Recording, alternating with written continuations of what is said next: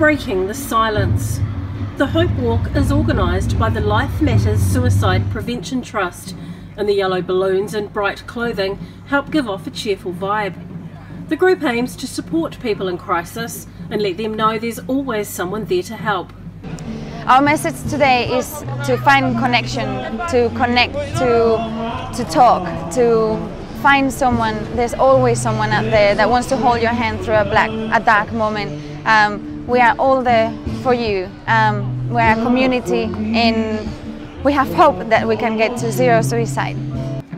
For many of those taking part in the walk, suicide has touched their lives in some way, but despite that, the feeling was one of hope. So for me, I was in tears quite a few times, but mainly it was cheerful. Everybody has that hope that is so important for us. Suicide statistics in New Zealand are high. Last year, 567 people took their own lives, a number that's nearly double those killed in car crashes in this country. Out of those, 75% are men, and out of all those, the majority are Maori. So these are the people that are in more risk, and therefore they are the ones that we need to pay more attention to.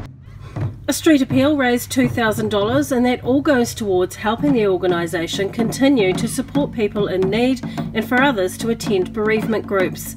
The Trust would like everyone to remember it's okay to not be okay, and there is help out there.